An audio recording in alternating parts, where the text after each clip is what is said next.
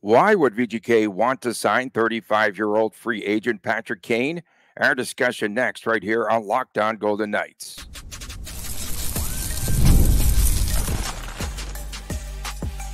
You're Locked On Golden Knights, your daily podcast on the Vegas Golden Knights, part of the Locked On Podcast Network, your team every day. Hi again, everyone. The start of a new week. Tony Cardasco, Chris Golick from Las Vegas. Thanks for making us your first listen each and every day. Find us wherever you get your podcast. Please subscribe to our Locked On Golden Knights YouTube channel. We are brought to you today by FanDuel. Go to FanDuel.com/LockedOn. Right now, new customers get $150 in bonus bets with any winning $5 bet. Prior to signing with the Detroit Red Wings, Chris, it was said this past season that VGK was one of the final choices for Patrick Kane. He had been linked to the VGK before, the pending UFA, three-time Stanley Cup champion. Linked to Vegas for like 2 years now. For a long time. Yeah. Exactly.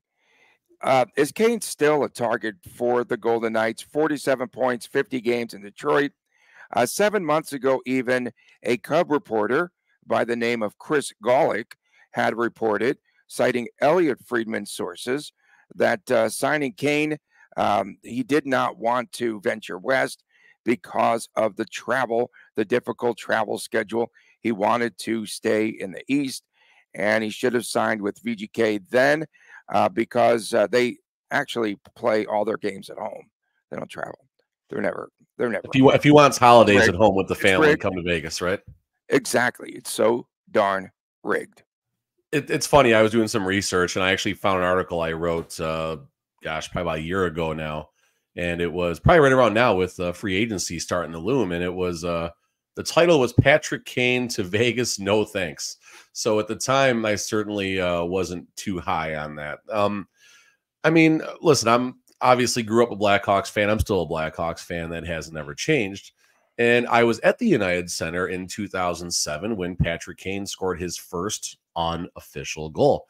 I say unofficial. It was in a shootout. I believe it was a shootout winner against one Dominik Hasek of the Detroit Red Wings. So there you go right there. That's my Patrick Kane history. And that is 17 years ago if my community college degree that I never got math is accurate. So that's a walk down Patrick Kane memory lane. Let's look at some stats here. He's 35. He's going to be 36 in November. All right, 36 in November.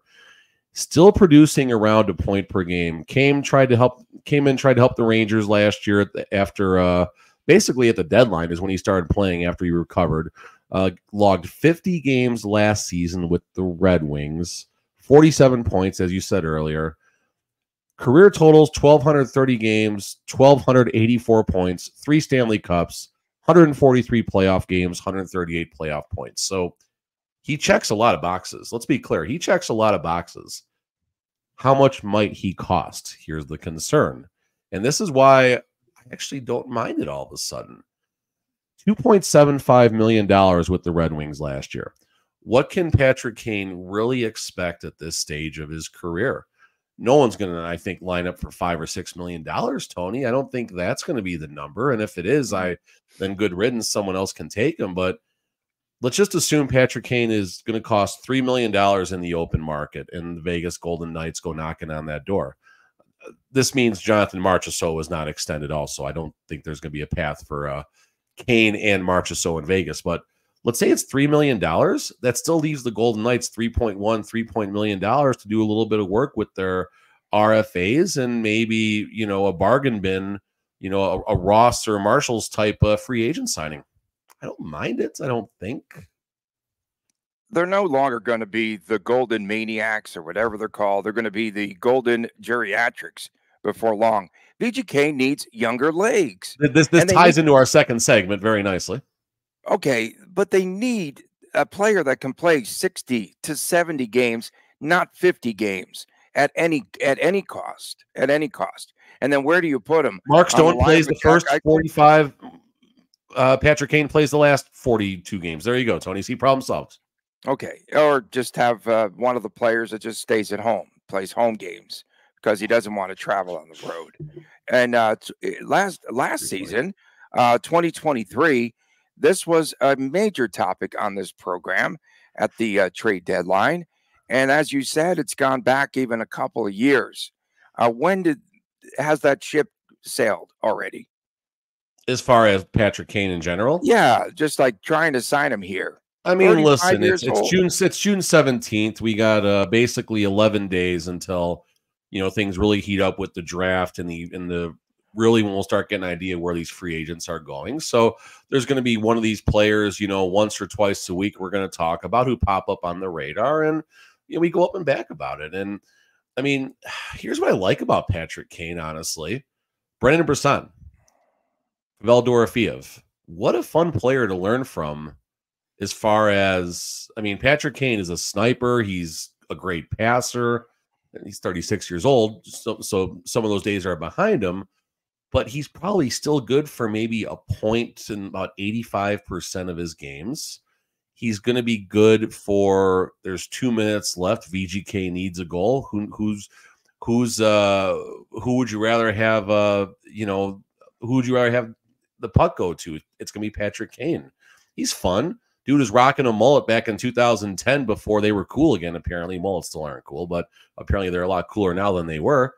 So, and he even like in the playoffs, he even does like the 3 like lines in his hair and stuff, and a mullet. It's fun. But back to where I'm going here, I think Patrick Kane can be a good influence on like the 4 prospects in the organization who are, trying to come up and crack the team, starting with Dorofeev and more Brendan Brisson. I think Brendan Brisson can learn a ton from Patrick Kane. We'll see if that's the path that it goes. But again, if it's $3 million or less, is it a lottery ticket worth scratching? I don't know.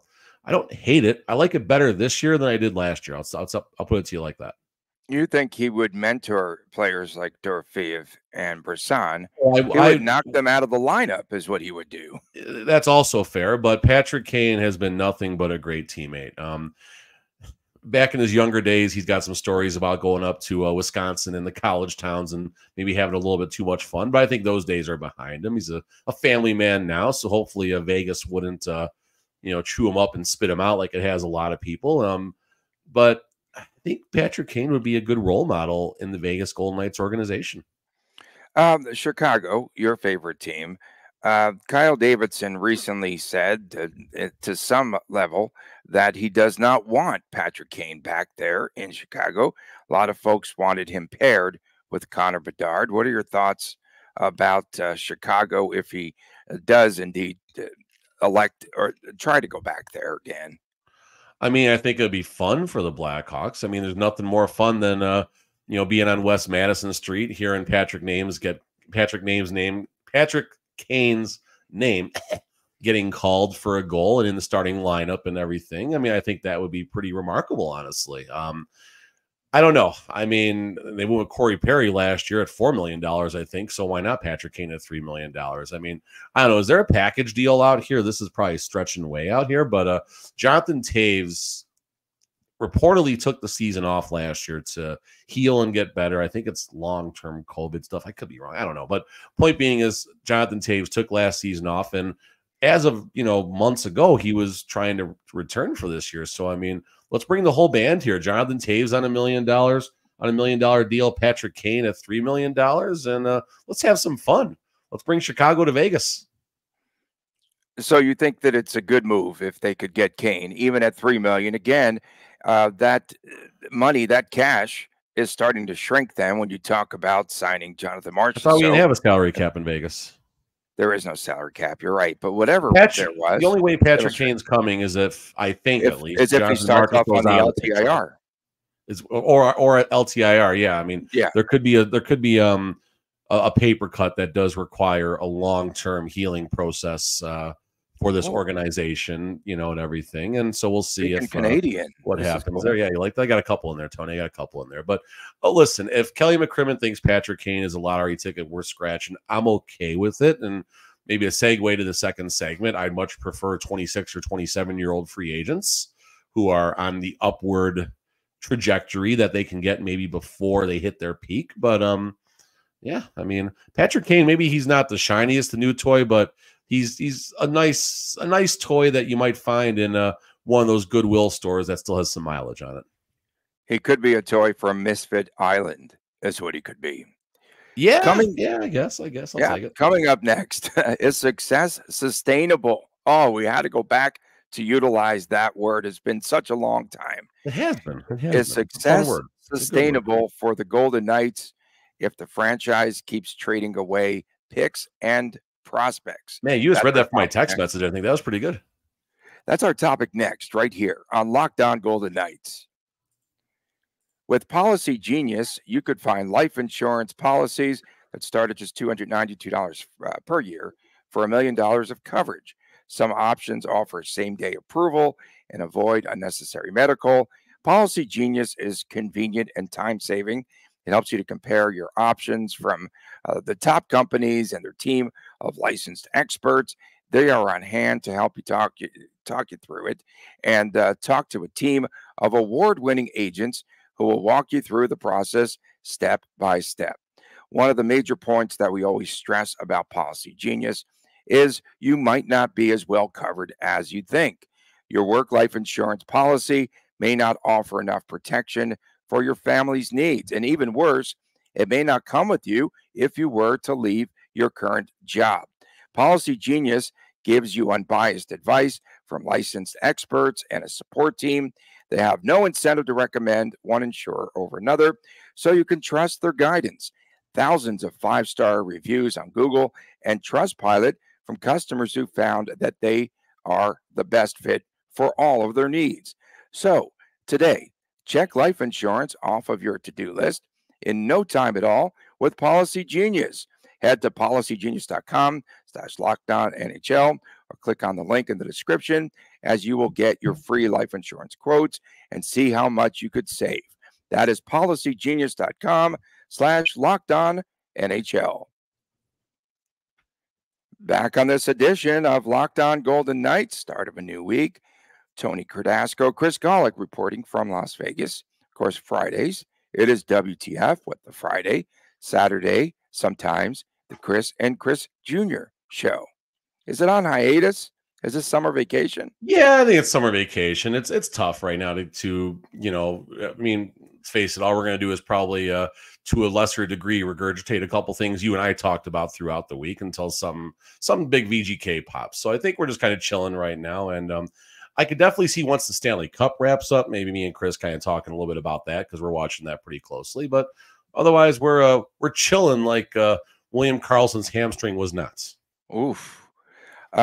We have not talked about Kelly McCrimmon's favorite PowerPoint buzzword, sustainability, in a while. At the 2023 entry draft, we recall that he said the objective was to keep the cup-winning roster together. And now, a year later, he's trying to tear it apart. He's going to implode it like the Tropicana Hotel. Okay, age starting to creep in. That's where we were going a little bit. Yeah. Again, we were talking about this. The current roster, the Golden Knights have traded away a ton of assets. They'll have a first-round pick in the draft, 1 in the 6th, 2 in the 7th. The third rounder they gave away in the Hannafin trade, the 4th for Aiden Hill, the 5th to the Flyers in the Hannafin trade. These deals, when are they all going to start to catch up to VGK? I mean, we're seeing it now. I think we're relying on 30-year-old Tomas Hertl, who's going through what he's going through health-wise to hopefully go experience some type of resurgence. I'm sure you mentioned everything else about Mark Stone and everything. I mean, it's I didn't, but you can. The point being is this roster was old 2 or 3 years ago. And it's not getting any younger, and the core of it is still there to a degree. So add 35-year-old Patrick Kane then. Yeah, 35-year-old Patrick Kane. There we go. 2 years older than March or so. I mean, it's a concern, and we're talking about VGK possibly signing Patrick Kane to a 1 or a 2 year deal. Who knows? Maybe a 3 year deal, the way VGK does things. And that's a concern right now. And you look at what's happening. At some point, the chickens come to roost. I think that's how that goes. At some points, it's going to catch up with the Golden Knights. Their Stanley Cup window shrinks not on a yearly basis, but on a daily basis. You never know what's happening with health and such, and we'll see how next season goes. You and I both have our concerns. I say it finishes more as a rebuilding type of year. Maybe I'm wrong. I mean, if they sign Patrick Kane, it better not be a rebuilding year. Looking at just their situation right now, VGK has a first-round pick this year. No second, no third, no fourth, no fifth. They have a sixth, and they have 2 in the 7th. Okay, whoop-de-doo right there. I just said that. I think I just said that. Did you do 25? Did you do the next 2 years after that? I didn't go there, but the second-round pick I forgot was the compensatory pick that went to the Flyers for 2018, not signing some player that they wanted them to take. Okay, go ahead. Fair enough. Yeah. So no first-round picks in 2025, 2026. So at some points, this is going to be a concern. Now, the other side of this, can you continuously build a team through free agency? Because Mark Stone, that was a trade. Jack Eichel, that was a trade. Tomas Hertl, Noah Hannafin, the list goes on and on. These were players that came to the Golden Knights via trade. Who on the Golden Knights roster right now is a free agent signing from the open markets? And I'm going down the VGK list right now. Not Eichel, not Stone, not Hertl, not Carlson, not Barbashev, not Nicholas Waugh. Brett Howden, I don't know how they acquired him, but that's not that big of a deal. Rangers. Robert Yorfiev Amadio, that was a waiver situation. Marchessault, Chandler Stevenson was a trade. On the defensive side, Pietrangelo, I believe that was a free agent signing. I could be wrong on that. Noah Hannafin trade, Theodore trade, McNabb draft, White Cloud was built within the organization, as was Nick Hague. Alec Martinez was a trade. So 3 or 4 years from now, it's going to be tough to keep building through free agency because they're not going to have the trade assets. I mean, Brennan Brisson is a nice trade asset, but okay, then what? Then what happens? Lucas Cormier, then what happens? It's going to be very difficult for the Golden Knights to build through free agency and find these 26 and 27-year-olds. Because remember, with the RFA rules, teams are you're basically at the control of an NHL franchise until you turn 25 years old. So unless they're going to trade you, you have to basically wait until they're 26, 27 years old to even make a pitch to get them to join the organization. So this is a concern from a long-term perspective. Do we care about long-term in Vegas? Probably not. But 3 or 4 years from now, maybe once the 2030s start, and me and Tony are still kicking on Locked On VGK, we might be talking about, the San Jose Sharks version, tank for Patrick Kane's kid in the draft in 6 years. I don't know. Yeah, the Silver Anniversary show, that's going to be a banger. Huge. You continue to give away all of these assets, right, if you're VGK, and then they really went overboard. We've talked about this before. They've gone overboard in signing these long-term contracts that they are going to get stung with sooner or later. Eventually, it's bound to happen. An 8-year deal here. What contract are you concerned about? I mean, your Hannafin, you said 8 years. That's the first one you're looking at. I mean, I don't know. I think Hannafin is going to be good. You still have how many with Hertl? And I don't know if he's back or whatever. I still have an odd feeling about that deal. No, the Hertl situation's weird. That was a weird 6 contract, more, isn't it? What's damaged goods, I say. I think is there still 6 years? Damaged goods. I mean, the Golden Knights have them until the end of 29-30. Yeah, I think they get 3 or 4 productive years out of that. Do they get 6 productive years? No. Carlson, another one. Yeah, I mean, we can argue about that one, but at least that one looks a little better than it did. He's 31 years old. Carlson's 31 years old. I had no idea. He's not chilling anymore. He's not chilling. No, he's not chilling. He's not chilling anymore. Not chilling at home. We know Pietrangelo is the one that I think we're going to really wonder about probably starting this year, honestly. Yes. There are. I'm talking about a downward slope for a lot of these players, and they just went overboard, I believe.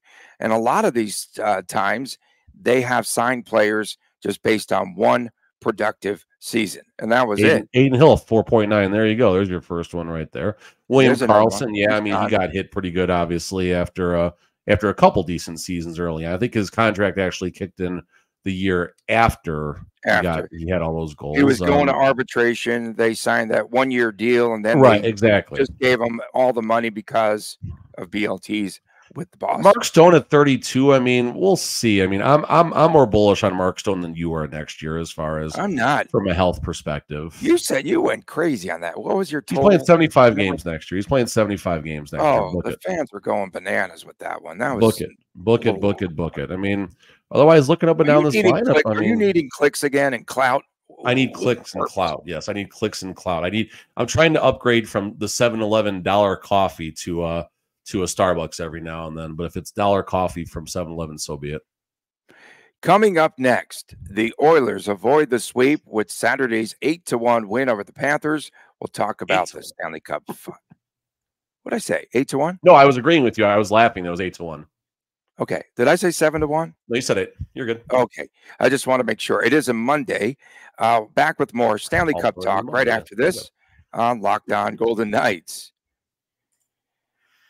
We still have the series going on in the NBA and the NHL, and FanDuel is giving you a shot to bring home a big win of your own. Right now, new customers get $150 in bonus bets with any winning $5 bet. That's $150 to bet on point spreads, on money lines, player props, and much, much more. Visit FanDuel.com/lockedon and make every playoff shot count. That is FanDuel, America's #1 sportsbook. Back on this edition of Locked On Golden Knights from Las Vegas, Tony Cardasco, Chris Golick reporting. We appreciate you making us your first listen each and every day. Find us wherever you get your podcast, and please subscribe to Locked On Golden Knights. Of course, Fridays is WTF. Saturdays, sometimes it is the Chris and Chris Jr. Show, the YouTube exclusive. Are the Oilers going to bring their good luck charm, Shania Twain, with them to Sunrise, Florida? That was cringeworthy, that video. All the players just kind of out there, half the guys in their underwear just high-fiving her as she walks by. That was a little strange. I'm not going to lie. You know what I like the best? She jumped over the equipment bags without, like, stumbling. So she's good. She's still good. She's still the one. She's cranking the siren. There you go. She's cranking the siren at VGK games. Now she's hanging with the boys in the locker room. Edmonton, make up your mind. Make up your mind. Imposter. Game number 5 on Tuesday. The Oilers in the last game chasing Sergei Bobrovsky Saturday night, pulled 5 minutes into the second period. Does this victory give the Oilers a ton of momentum? It gets very interesting if they go to South Florida, wherever the heck Sunrise is. If they go to South Florida and they pull off a win, and then it heads back to Edmonton, and that's the series I think we've all been looking for. I'm hoping for drama at this point. I mean, obviously, if we get to Game 6, there could be a Game 7, and that's certainly what any hockey fan is looking forward to. Maybe it's not, maybe unless it's your team in the final, but that's what any hockey fan is looking forward to. And we were hoping for an exciting series, and it hasn't been. It's still not an exciting series. Let's be honest with ourselves here, but at least there's a glimmer of hope. Does 8-1 matter in the grand scheme of things? Does it put a lot of doubt into the minds of the Florida Panthers? I don't think so. It's one game. But McDavid had the quote after the game.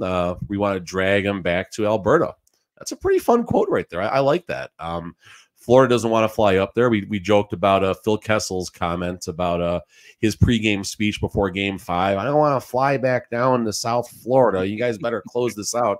I'll be up in the press box eating hot dogs while I'm watching you guys. That's pretty good, right? Good. Yeah, it's good. So I mean, it could be fun. I mean, listen, there's doubt now, right? Bobrovsky, all of a sudden it goes from how amazing of the series he was having in the Conn Smythe favorite to you're lumping together this year's stats and last year's Stanley Cup Final stats. What does he have? Stat lines of 8, 9, and like 6 or 7 goals against now in 4 of his in 3 of his last 5 Stanley Cup Final games or something like that. So they got to him, and they obviously got to the backup goalie as well. Who cares about that? But at least it's something.